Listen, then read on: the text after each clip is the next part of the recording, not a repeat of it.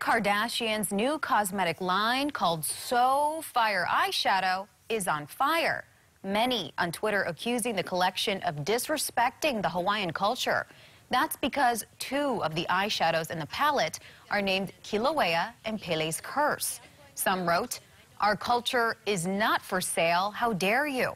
And not only did Kim Kardashian use Hawaii for money, but she also released this palette during a vulnerable and emotional time for Hawaiians.